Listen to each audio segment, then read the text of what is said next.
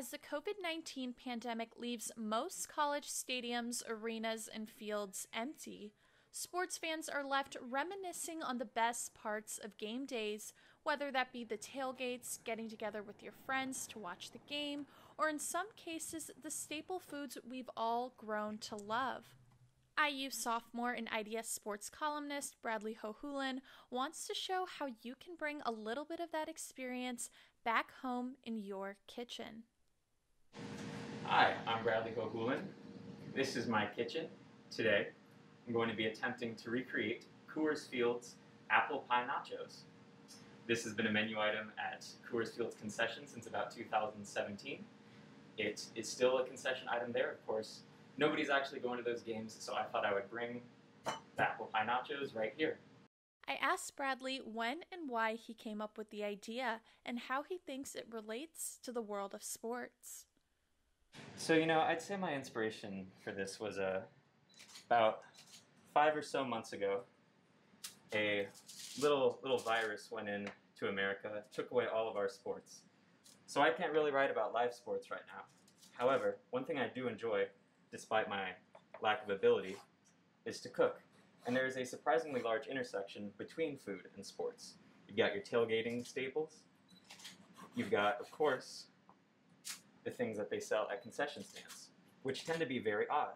Last week I made fried mac and cheese balls. Somewhere down the line I'll probably make a burgerita. That's a pizza, a burger, and a pizza. We'll see how that goes. But for now, we're going to do this. Alright, oven is now preheated to 425, so I will put in our tortilla chips and hope that I don't horrifically burn them.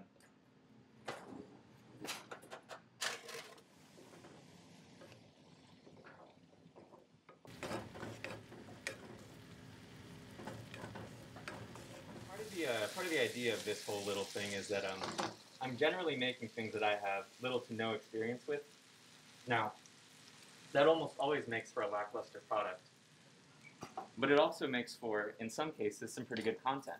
For example, that whole time I was putting sugar on those chips, was it just salt? I don't know, they tasted pretty salty, but they also tasted pretty sweet. So,